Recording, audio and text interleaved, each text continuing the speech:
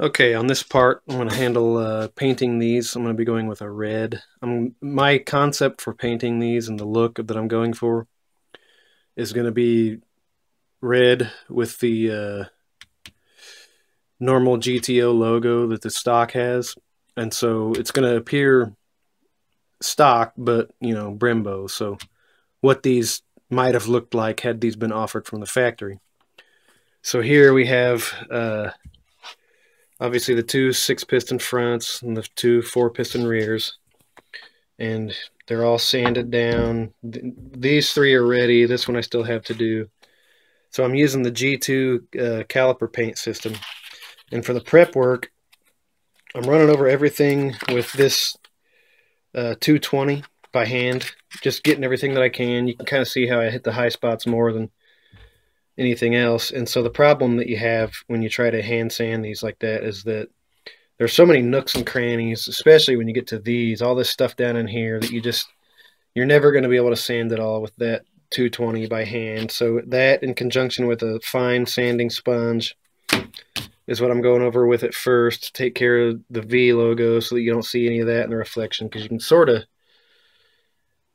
see that in the reflection. So with these, well, you can't see anything on that one because it's been sanded. So then after you've gotten everything that you can get hand sanding with the 220 and the sponge, I then move on to this. Now this is we use these to abrade between coats on wood floors under a buffer. And it's like a Scotch-Brite pad, but it's coarser than the normal. Usually we use a maroon pad that's, I think, a grit equivalent of 320 grit. This is coarser than that, and I don't know what the actual grit is, but this, given that it's more spongy and easier to fold up into a little whatever and get down into nooks and crannies, that's what I'll go over everything with at the very end, just to make sure that I've got some kind of a mechanical bond with this system. But I did read somewhere that the G2 kit is probably going to be more forgiving on prep work since it's a 2-part epoxy type paint. So I'm hoping that will help. And so everything I read suggests that little can that it comes in is more than enough for 4 what it calls standard calipers. Well, obviously these are not standard. So, but even having said that, a lot of guys said that used that on these said it was more than enough for 3 coats. But I'm still skeptical. So what I'm going to do is start off by painting everything that you see, the front and the tops, I guess, that everything you see with the wheel on, as the first coat. And then I'll paint everything as a second coat, and then I'll just kind of see how much paint I have left from there. And if I've got enough to do the whole thing again, then I will. But I want to make sure that everything you see looks good and glossy and all that. And then all I really care about for everything that you can't see with the wheel on is just that it appears red. So, and I don't want McDonald's looking calipers on this thing. So I'm going to start sanding this last one down, and then we'll start mixing up some paint and painting these. So one thing I totally forgot to mention during all this filming is that on the CTSV calipers, they're actually on the opposite side of the rotor as the GTO. So the fronts are behind the rotor, and the rears are in front of the rotor. And so when you flip them over to install them on the correct side for the GTO, the bleeders are pointing down and the crossover tubes are at the top. And obviously that's not going to allow you to bleed them properly. So one thing you do have to do if you use CTSV calipers is swap the bleeders and the crossover tubes. So thought I'd mention that, especially if you're going to be painting these, because, you'd have to get that done before you paint them. So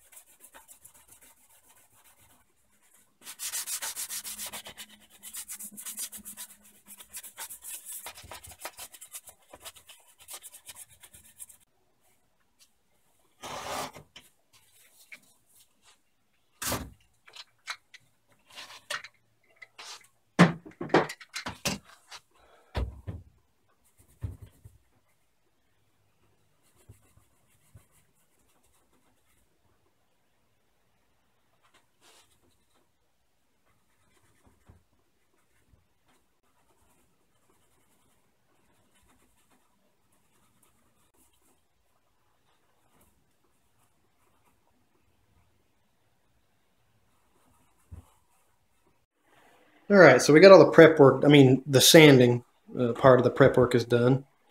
And I've got these up here in this bathroom I'm remodeling so that it's a closed environment where I got a space heater that I can run, keep these things away from pet hair, etc., etc. So what I'm going to be using is this G2 caliper paint with the red color there. So let's see here. I'm not going to be doing this on vehicle, obviously, so blah, blah, blah, blah, blah. I have to clean the surfaces with the brake cleaner that they include in the kit. Masking areas, I masked quite a bit of it. The what do you call those? The wear part where the pads slide, the bleeder screws, blah blah blah. But it's a brush-on product, so all I have to do is not brush it on those pistons and boots, and it seems easy enough. So I'm not going to worry too much about that. So that's what I've masked, and then let's see. So you got to mix up the hardener in with the stuff. Let it react for 5 minutes. Blah blah blah blah blah. You can read all that yourself. Okay, so we're looking at 15 minutes between coats. And then 2 hours when we're completely done. Blah, blah, blah, all that. That's a different language. And then, I don't know why, but helpful hints. 24 months. This stuff was made in December of 19, so it's obviously very fresh. Here's why I'm doing that in this room, so I can keep it warm. 56 to 70 degrees. So there we go. 4 to 6 hours after it's mixed, the stuff's going to start going bad. So I have to get all the coats done in that amount of time if I want to do this all in one go, which I do. Blah, blah, blah. There's the rest of it. You can just pause this and read it if you want. So that's the deal. I need to plan for exactly how I'm going to do this. Here's the reactor, hardener, whatever you call it. Add this to that can. As you probably saw if you paused and read that, they underfill these so that you can add the, what are you doing now? They underfill these so that you can add the hardener directly to it. This is the brush they include with the kit. Looks to me like an acid brush, like what I have for fluxing copper pipes. So, I don't know. Not a great brush, I guess, but it probably doesn't have to be. And then I happen to just have this smaller artist brush. So if I need that, I'll use that. And then I'm assuming that this is thinner cleanup. So maybe between coats, I'll set the brush in some thinner to keep it good. Or maybe it'll take 15 minutes to coat the other 3 calipers after I get one done, and I can just go, one right after the other. So I guess we'll see how that goes. So, yeah, I just got to spray brake cleaner all over these things, and they'll be ready to go here shortly. Okay, the reactor's been added. I guess I have 4 to 6 hours of working time. So I'm going to wait 5 minutes and then start, like I said, painting the front and top of all of them. And then I'll see what it's like waiting the 15 minutes from there, and etc., etc., etc. All right, well, it seems to be working as planned. So like I said, I'm going to do the front and tops as a first coat. Got this last one to do, and that's how much I've got left. It seems like I haven't used any yet, so maybe this plan was stupid, but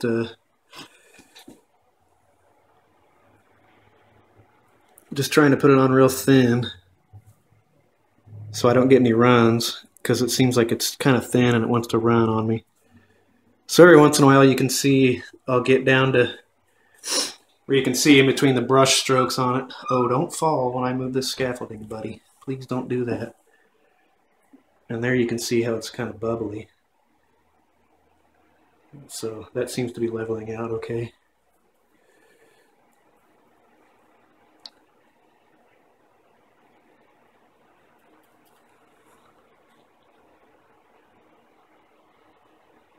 So there you go. You can kind of see how the silver is shining through in some spots. So hopefully that'll be taken care of in the next coats. But so far everything's doing pretty good on this stuff. Okay, well, it's just about 4 hours after I mixed this. If I had this to do over again, I probably would have painted everything except what is going to show first, because that doesn't matter, right? And then I just would have loaded up coats on the fronts and tops after that. Having said that, what I ended up doing is I painted the fronts and tops, and then, you know, by the time that got done, there was enough time for the first one that I had done to dry. And so I picked it up and was kind of handling the front of it, even though, you know, it was kind of leaving marks on it with my gloves. But went ahead and did one coat on everything that doesn't show, apart from, you know, I didn't want to cut in too close to those boots and pistons. So just kind of, you know, whatever. I don't think it really matters that much to me. So then once I had one coat on all that stuff, I turned them back around and started loading coats on I put one more coat on the fronts and tops, and then while they were hanging here, one last time I put a third coat on just the fronts where the decal's going to go. Pretty good coverage on the second coat. You can see a lot of yellow and silver coming through. Actually, you can kind of see, okay, right there, there's a little spot of yellow shining through on this one. So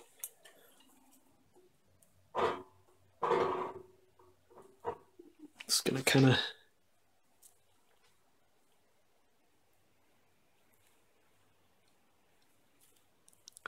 hit that. So then, after I had all that done, I just picked them up by these wires that I've got here. It's just 12 gauge Romex. 14 gauge was too weak. They just fell right off of it. So I picked them up and kind of looked them over, and any kind of spots that I saw of color still shining through, I just kind of did a spot here and a spot there. So the fronts where the decals were going to go have 3 coats.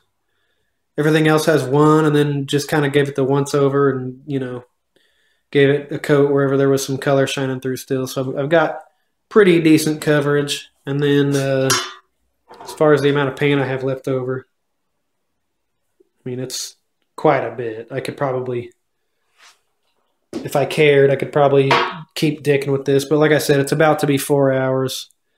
Boy, this is freaking tedious. I was obviously a little bit panicked from only having 4 hours to work with the stuff, that as soon as I had it mixed up and gave it the 5 minutes, I started right at it, and just now got done. So, I mean, obviously a lot of their instructions mentioned putting it on jack stands and this, that, and the other. So I guess most people probably aren't painting every little nook and cranny or the inside or all that. So maybe I shouldn't have, but this was very tedious and very exhausting. It was a total bitch, if I'm being frank. So yeah, but I'm happy with it. It's fine. I'm not too worried about it. And then we'll see once it dries if the brush strokes level out any. They don't seem like they're going to, but again, I don't care. I just want it to look good behind the rim and be durable. So, you know, that's that part. Well, here they are. I'm pretty happy with them. You can certainly see a lot of brush strokes in the final product, but they look pretty good.